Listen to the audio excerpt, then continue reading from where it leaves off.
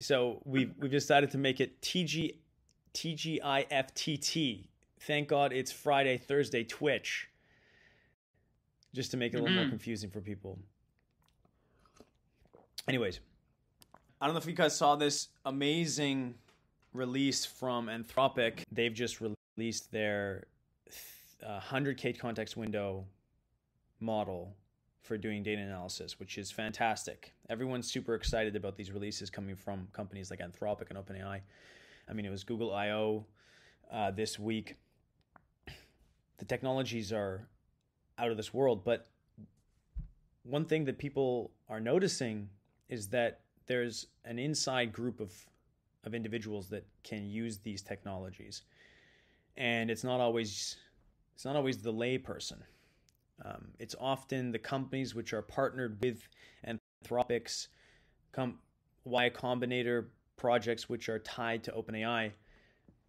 There seems to be sort of a cabal forming, and OpenAI actually got recently sued in San Francisco for this particular move, where they're giving access to their plugins and access to their models specifically to people that are funded by Y Combinator and have, you know, a lot of equity connection with Sam Altman and the cabal of people that run these tech companies. And this was always the core thesis of Bittensor, something that we saw really early on, which was about the distribution of intelligence was the real social issue that was going to arise in the 21st century. And it's happening pretty darn quickly. Someone asked why they couldn't get access to Claude's Anthropic, and you actually had to sign up and write a letter and give reason why you would be using this technology. That's a nice cover for some ethical concern or safety concerns. Often are the cover for these corporations. Oh, sorry, we can't give it out to you because we're worried what you might do with it. And regulation is coming down pretty fast around AI, around usage, so that there's an in-group and an out-group who have access to this incredible technology. And then someone says, hey, infer at scale to allow thousands of millions of users to run inference on your GPUs and manage all the associated application state isn't trivial, which is true. It's very expensive to run these machine learning models. It's really expensive to do the inference part of OpenAI. It's really expensive to do the inference part, especially with a 100,000K token sequence length of your models. It's really expensive to run these apps. And in fact, all of these companies are running at a loss. It is too expensive for them. They're applying the Y Combinator scale and then squeeze technique of hyper growth. Same thing that Airbnb did, which is, and Uber, let's run at a loss. And then later we'll jack the prices and everyone will be at a loss, but we'll make $1 billion thanks to Silicon Valley funding schemes. The thing about what we're building with Bittensor is that we're scaling the inference side of the network so that we can get the maximal access to users. And we have something right now. We have probably the most accessible state-of-the-art language model in the world sitting behind bt.prompt. And most of the people on this call are aware of that, but because we haven't marketed much, it's not being used. And this is something that we're doing right now is trying to push people more into the knowledge of the fact that we are accessing or opening the access to this intelligence by procuring it through an incentive model. And another explosion just went off, and that was fantastic. It was perfect timing.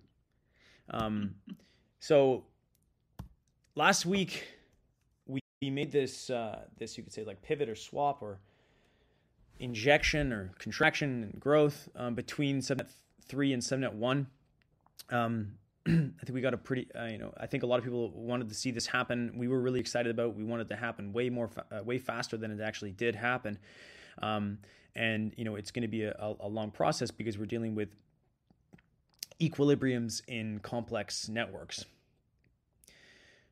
We are pushing the incentive structure on S1 so that we can grow out the inference capabilities of that network to ensure that we can sustain the type of open system where we don't have to tell people that they have to sign up or they can only have a certain amount of access or that you need to be a company that's inside our network to use Bittensor. The 128 validators that are gating access into Bittensor can choose who they want to access the system. And with that number of entry points, there's always going to be one person or one group or one team that's going to be open. And where the foundation is doing the best to be that right now.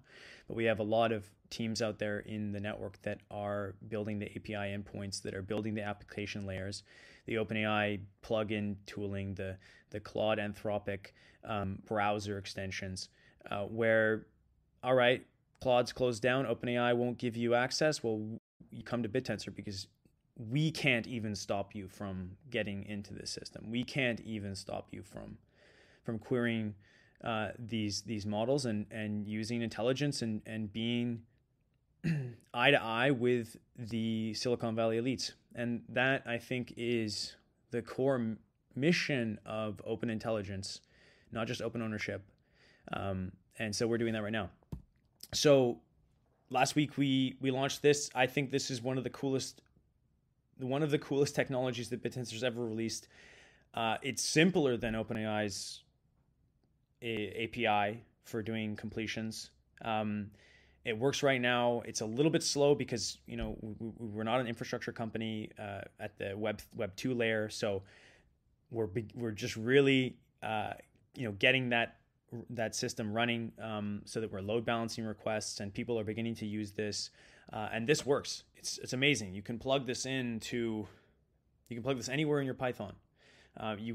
Last week I was messing around with an Opentensor, which was just an auto GPT clone, and that works. It's one of the things that people are talking about with that technology is it's really expensive. This is actually free, and it works. You can have an auto GPT model running, and we're looking for the open source contributors to build this kind of technology. It's right at our fingertips. By the way, about this BT prompt, what is the square root of 2? How does this work? This query is going to the Opentensor Foundation's validator head, and that validator head is using its TAO to query the network. So we use the stake that has been delegated to us as the entry point that gives us that bandwidth. So thanks everyone who does delegate to us. We use it for research. We also use it to keep this endpoint open. But there are a bunch of other projects that in the next couple of weeks we know, like Mog Machines, Tau Stats, which are going to produce an endpoint here that hopefully it's better than ours. We want that type of competition to go through. You can also use Bittensor LLM. LangChain integration is here. It works. I did a doc store the other day on our documents with I believe we use Pinecone as the embedding system, but you can just plug and play with LangChain now with Bittensor. So that's really cool. I mean, and I believe Ali, you did another version of the documentation with Bittensor LLM, and you were working with something like this. If you're still on the call, yeah, Alice. Still on this, and also building something with it that's going to be pretty dope coming into the Discord very soon. Mm-hmm. So, for the first time, really, Bittensor is Python integrated, and next week we're going to be releasing text prompting onto master, so it's no longer going to be really in the alpha stage. It's going to be, this is Bittensor master release come next Wednesday. Really excited to see what people build. Should be as easy as pip install Bittensor. If you have problems, let us know. And boom, you can just replace all OpenAI LMs with Bittensor LLM, and there you go. So where are we going next? I mean, these obviously big changes. I mean, the network is still growing, still reaching equilibrium. We're doing a lot of analysis behind the scenes on how we can maximize the throughput of the network. How can we service this level of inference and keep ourselves open through incentivized computing? And I think that we have the right technology to do this better than any competitor, out there. We can do inferences per second better than them because we build an incentive mechanism that touches right into that. So where are we going next? What are we going to use this for? So this is probably the next release, not right now. One of the things we really want to touch into is the ability to broadcast queries. No one else in the world can do this. We're the only LLM through Python that can query all 512 miners on Bittensor. So we can get all sorts of diversity from the network that other people can. And if you think about it in terms of intelligence as being a signal and multiple different signals filling up the spectrum, we're really maximizing the bandwidth that people can get out of this. And more of an ML ops direction, building data sets that we can use to do distillation is one of the most, I think, promising directions for Bittensor that's not client facing, right? If you're a machine learning engineer and you want to get a large amount of prompt output and do that currently for free, and have that with a variety of a lot of diversity, this is definitely the technology to use. And there's this debate raging on in the machine learning world about what's the moat. People will claim that the evergreen moat is data, but for the first time ever, I think in the intelligence space, the outputs of the machine learning model is becoming the real commodity, the gold that can be used to train other machine learning models. We have already seen this with Anthropic. Anthropic, teaches its machine learning models via prompting itself. It's self-distillation. They prompt themselves to produce data sets and filter the outputs. So all of that's very expensive, and it's going to require bandwidth, and Bittensor can provide that bandwidth and diversity to do sort of more machine learning operations. So that's broadcast queries. This is coming out next week. It's really exciting. We're just testing this today. Boom. Do people hear that? Ala, do you hear that boom on your side? Because I do.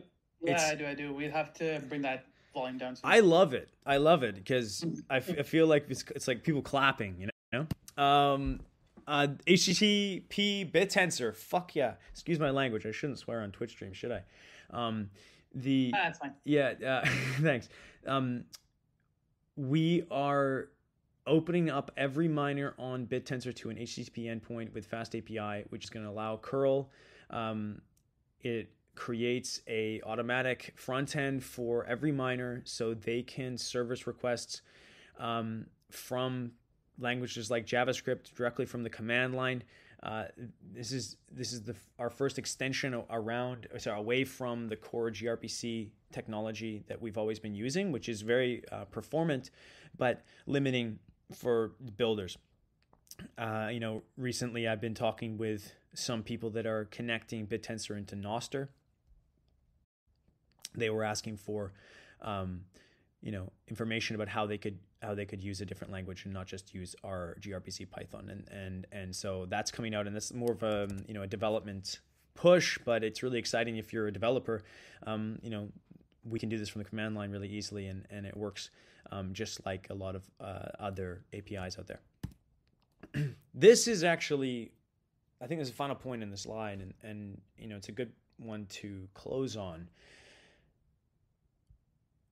Last week, we made some decisions about how we wanted to shift the emission for Bittensor towards prompting away from S3 into S1.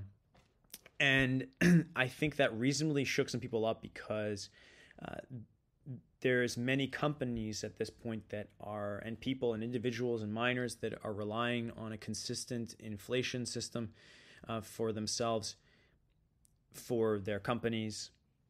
And the whims good decision or not good decision on the part of the foundation, because we have access to the this particular function call on the chain. Whether or not it's a good decision doesn't really matter if it's one that can be only decided by a small group. We don't have decentralization, and we're not living up to the ideals of this project. But it's not so much about ideals; it's really about practicality. If a small group controls this system, it'll die. We'll be in trouble. We'll all be in trouble if we can't get to something akin to a DAO. And we've been slow in this process because Bittensor has needed a ramp up period. It's needed time for the tooling to come into place, for the miners to come into place, for the community to build, for us to understand how to run this completely new form of technology. But very soon, we are going to be releasing pseudo-key decentralization via a pseudo council on top of the function calls that manipulate and determine the increase and or decrease of emission on certain subnets, as well as their creation, as well as pseudo chain upgrades for the chain. This is the beginning of a massive process for Bittensor of ramping down the role of individuals and pushing towards something where we're run by everyone likely on this call. Everyone who's a TAO holder will have the ability to have a say in what this technology does and how it reaches a symbiosis with themselves and hopefully their communities and people around them. So how is this likely going to work? The specific function and design is not in place, but it's very likely that we will use the nominees, the delegates that are being voted on right now in a form of liquid representational democracy that have votes over particular calls in the system. We'll likely have multiple houses and retain some control for the foundation early days with the intention of removing all of that in the near future. So that's we wanted to pair this with the news about the change of emission in the first and third networks because it's time for the foundation to really step back and for the community to step in, and that became very apparent over the last little while. So anyways, that's the end of the is there a release in June? Oh yeah, right. Fuck, I almost forgot an entire other section of this network. Of this presentation and this network. We have a lot of ideas about what we can do going beyond BT prompt. BT prompt is amazing. BT prompt can be in many ways the bedrock of the entirety of the network. If we just stopped here and made this, really, really, really performant endpoint, we would be providing a lot of value and doing the God's work, decentralizing intelligence around language. And, in the beginning there was the word was God and all that, but there's way more to understanding than just prompting and doing text to completions. We're going to be expanding the number of subnetworks over the next quarter into text to embedding, text to image, text to speech, image to text, speech to text, and likely a number of other modalities. All through Bittensor, all incentivized, all accessible via validator heads or for miners in the system. This is going to mean a drastic expansion in the number of UIDs that we have on the network, hopefully reducing the registration costs. And this is really the holy grail. What we're looking at here, where we can move between modalities with Bittensor, is where things get really, really interesting in terms of working in a multimodal ecosystem. OpenAI is really cool, but we're more bullish on Meta's JEPA model, multimodality, where every modality moves between every modality, and that will all be built on top of the Bittensor subnetworks. So when it comes to access, You'll have Midjourney, you'll have Claude, you'll have OpenAI, you'll have Pinecone, you'll have LangChain, all of that within inside of an ecosystem that's open ownership, built up from people, for people that are contributing. Yeah, so that's the long term really. And let's go to the Slido. I mean, it's just really exciting to talk about what we've been doing over the last little while and where we're going. Ala, do you want to read out some of the questions for me, and I'll see if I can answer them as best of my ability. Yep. I haven't read them, so it's gonna be really off the cuff. Yeah. 1 moment. Just wrapping up the recording.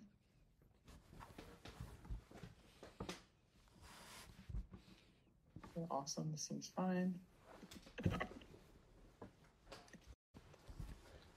Seems weird with my audio, but I'll figure that out later. Okay. Let me open the Slido here. Apologies for the delay on my end.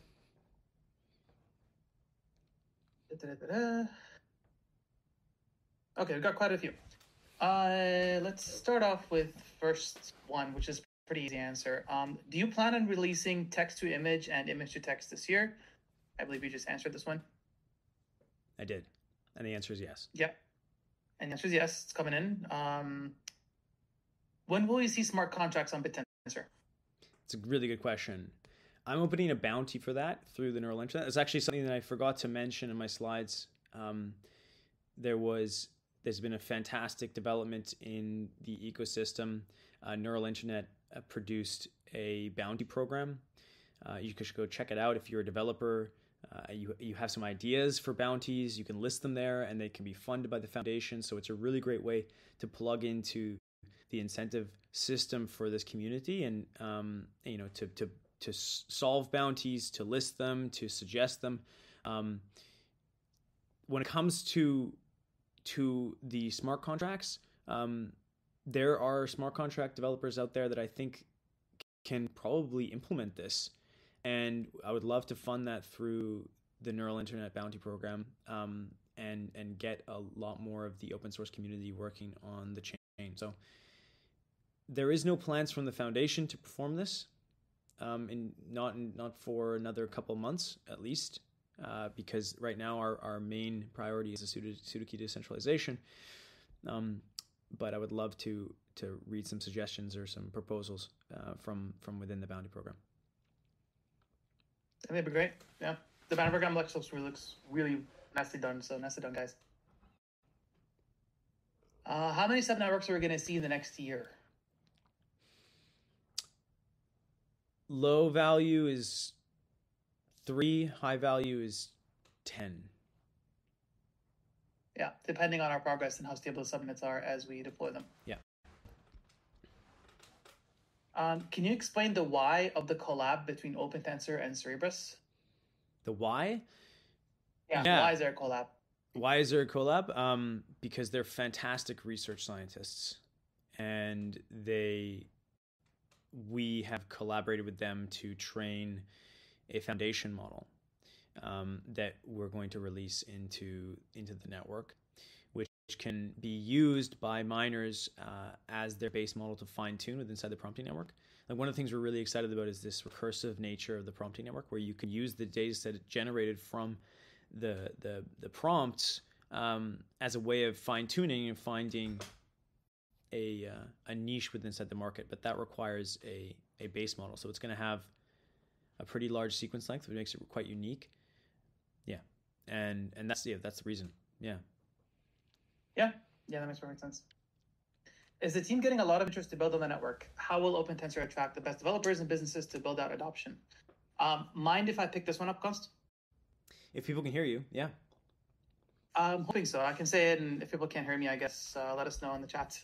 So effectively right now, with this API that's been described by Cons, with the new documentation coming in, what we really want to do is we want to start making it easy to attract the what we call the Web 2.0 devs, the people, the machine learning scientists, the people who are interested in building cool models and maybe not as attracted to the blockchain, but more attracted to the concept of being able to access all these AI models behind the network.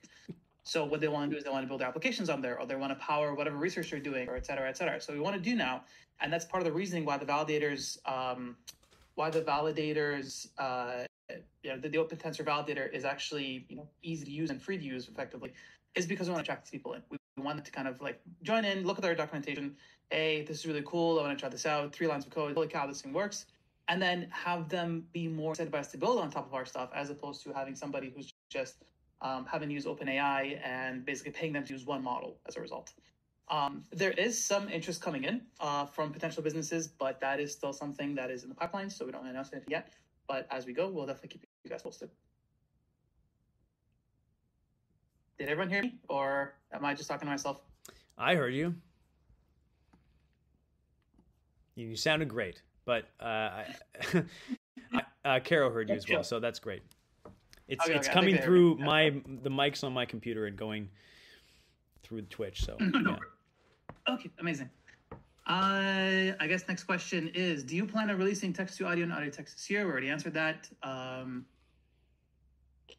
Let's see when the new website will be ready / released. We need a good looking website and a lot of documentation on it. Totally agree with that. Totally so go ahead, Const. Totally agree with that. That it's very much underway. It's very, very much underway. We have some developers building features day in, day out right now. For the first time, it's really a working. Yeah, it's cracking. It's a cracking machine. So there's there's some issue in some ways because the Bittensor.com website, although controlled by the foundation, is not meant to be the center of attention for applications. So we are actually moving a lot of the content, things like Chat Tensor, over to Opentensor.ai, so that we can make Bittensor.com the parent to a lot of other projects, not just the foundation. For instance, Tau Stats and Neural Internet and Tensor Exchange and other projects that are building within the ecosystem. Mm-hmm. When is the official Chat Tensor version coming out? Is it next week? I don't think next week is accurate. I think probably maybe a little more than that, because the team's busy on the website work. And for the most part, it's just requiring more of a stable backend. Yeah. That's kind of the big push. Yeah. No comment on the exact release on that. Mm-hmm. Yeah. What were some major highlights at Consensus? I think that's more for Caro to answer, but he's not. I don't think he's here. He's in the chat. Rob, feel free to answer that question. Mm-hmm. In the chat. But okay. With the recent changes, can we expect Subnet 1 to have an increase of validators to 128 as opposed to currently stated 64? Yes, we will move it to 128 as soon as possible, but not until we get to 1024 UIDs, just to ensure that the network is not bloated. Yeah, we want to make sure that the information is coming out as clean. Are you guys still going to do 7 days of coding?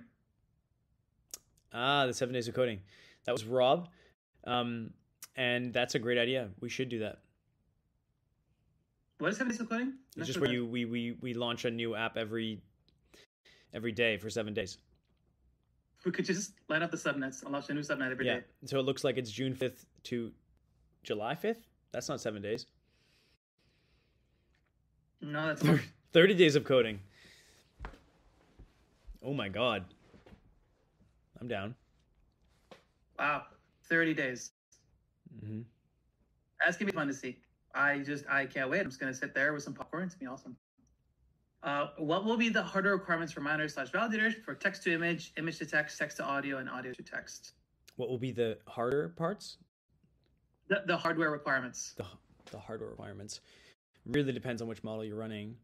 I think that it looks like servicing inferences is going to require like a pretty beefy machine. Yeah, especially for image. H100. Sorry, go ahead. If you can get the H100s, get the H100s. They're flying off the shelves. So, yeah. Mm-hmm. Why is Subnet 1 mostly erotic text generation requests and people running OpenAI API endpoints? It seems impossible to serve various models due to this. Yeah, so the erotica probably is Mr. Seeker, my guess. Yeah, probably. Just going to put that out there. It's probably erotica from Mr. Seeker. He tends to be quite interested in that. Yeah. And the diversity aspect of the network is something that we're actively looking at. We're likely to add. I mean, this is a sneak peek because we're not for sure yet, but we're likely going to extend the incentive with a direct, explicit diversity requirement, which will downsample things like the OpenAI endpoints. Mm-hmm. Do you plan to add text to image and text to audio models during the following 7-week change? No. So, yeah, but we will be testing on the test network with those models. So if you want to, you can query them via that network. Mm-hmm. At what conference this year can we meet you? Me? Let me see. I think everybody, but yeah, sure. You.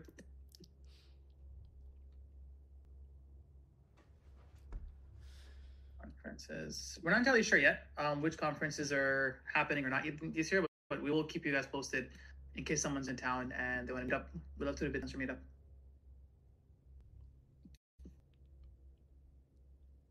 Okay. So, sorry. Is that it? Over. Will there be an Opentensor University or an accelerator where students can learn how to build on the network, especially with minimal knowledge? I think it's a really good idea. Mm-hmm. But what I was going to suggest that we do, and I think it's something I've been talking to you about quite a bit, Const, is maybe starting a mini lecture series, mm-hmm. just to help folks kind of onboard and learn how Bittensor works and everything, and people can watch videos instead. And then from there, basically gauging on the interest, we'll see if it's worth maybe creating a Coursera course or something like that, and then moving on from there. That might make the most sense. This is an open call for people. If someone wants to make a Opentensor Academy, I will fund it. Foundation will help. Yeah. Either through bounties or through delegation. Yeah. Any plans for marketing? Word of mouth will only get you so far. Other AI projects did 10x more this year would need more money for Bittensor development. 10x more and 10x down, no doubt. I mean, we've all seen CryptoGPT. Yeah. Marketing wise, we have a group of people that do marketing, and I believe that conversation is ongoing right now. Yeah, it's ongoing. We're still working. The tricky thing about Bittensor is that we're trying to, as Con said earlier, we're trying to kind of the foundation trying to step away. So if we do bring in anyone to actually help us do marketing, it has to be a very, very specific ask. It's not going to be some generic, finding random ads on Instagram for Bittensor. It was something very, very specific. So we'll keep you guys posted, but this is something there's conversations that are underway at the moment.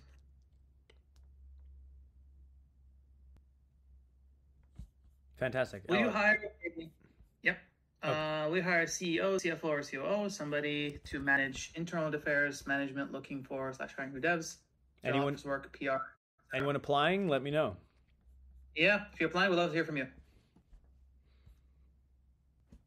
When are you planning to increase the number of keys in sub 1? How many keys are planned to be in sub 1 after 7 weeks? We already discussed this. So we've just increased the number.